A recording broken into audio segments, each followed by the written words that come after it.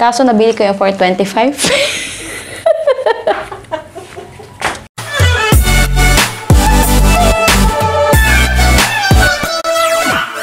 Hi everyone, Joy is here. Welcome back to my channel. So for today's video, we are going to dye our hair using this Hansi Shoe hair dye na nabili ko for only 15 pesos lang.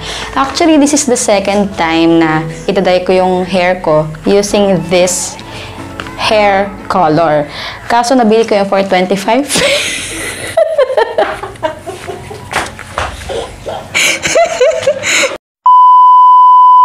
So yun, nabili ko for 25 pesos pero ito 15 pesos lang. Minsan kasi depende sa tindero or tindera kung magkano yung product. So buti na lang nakahanap ako ng 15 pesos lang.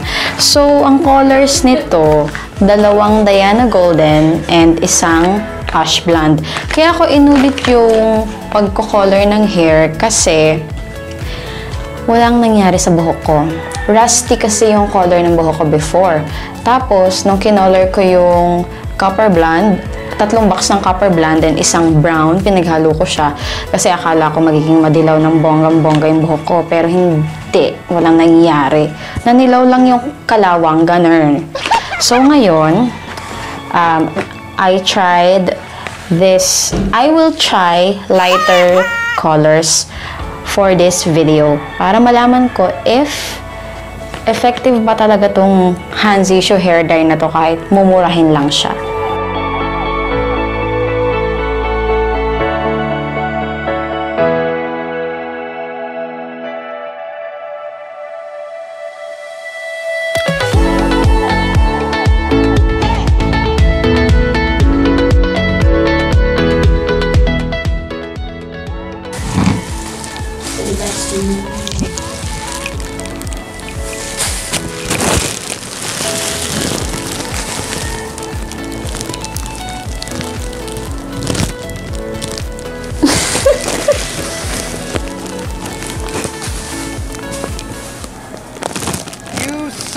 Yuck! Ew!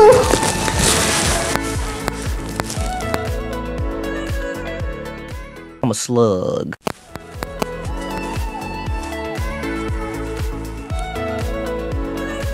She's my sister. She's always coloring my hair.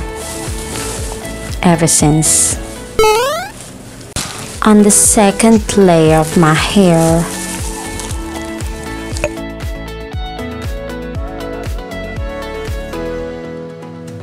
third layer,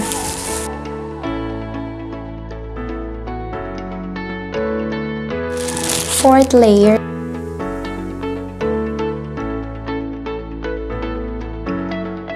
fifth layer. Wow, ano yan? Ano pa din? Abstract. Nagkaka-abstract ako.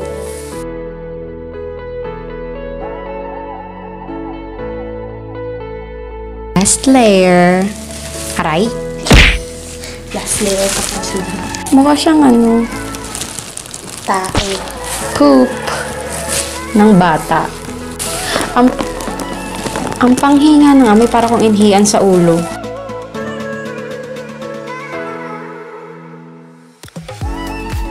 Shower cup.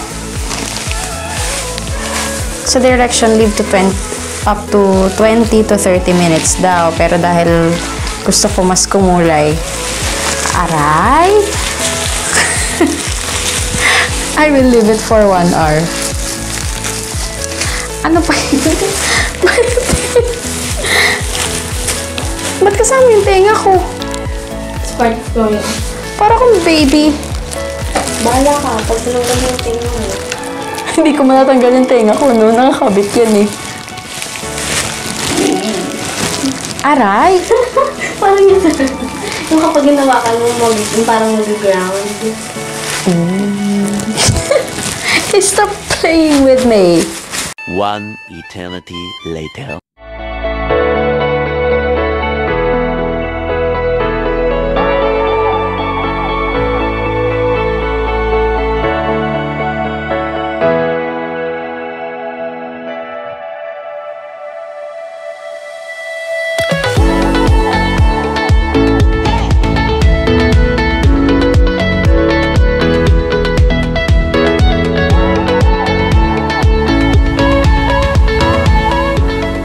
So, ito na yung itsura ng buhok ko after 2 hours. Yes, 2 hours siyang nakababad sa buhok ko. Nag-i-edit kasi ako ng video, nakalimutan ko.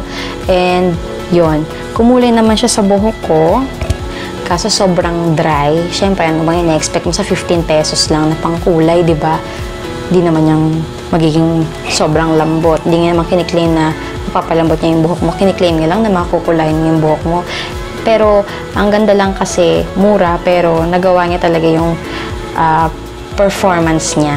So, after ko siya banlawan, nilagyan ko siya ng conditioner kasi ang tigas talaga. Lumambot naman siya. Pero nung natuyo, ayan, tumigas na naman. Pero hindi naman kasing tigas ng mga binibleach na buhok. Ano lang, ganito lang talaga yung buhok ko. Patay na, matigas, ganun. So, I'm happy with the result kasi kumulay talaga. Lalo na dito sa ends. Ayan o. Ayan. And here, sa roots. Pero dito sa middle part, parang hindi. Pero may pictures naman ako, may flash and without flash.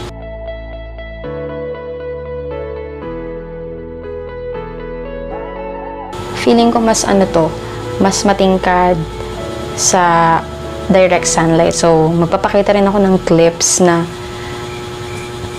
direct sunlight yung magpapakita rin ako ng mga clips na magpapakita rin ako ng mga videos na direct sunlight yung magpapakita din ako ng mga clips na makukuhanan tong hair color through direct sunlight.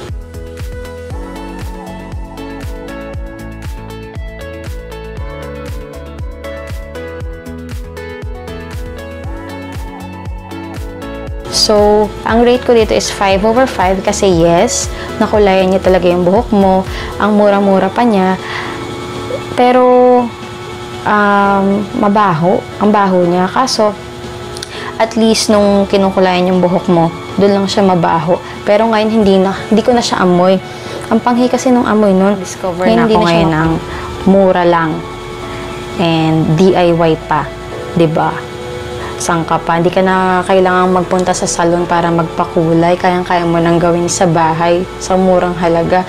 Alagaan na lang siguro yung hair para hindi maging ganito ka-dry. And that's pretty much it. If you find this video helpful, don't forget to comment, like, and subscribe. Just click the subscribe button below. Isama mo na rin yung notification bell to see more of my videos. Be beautiful inside and out. God bless and see you next time. Bye!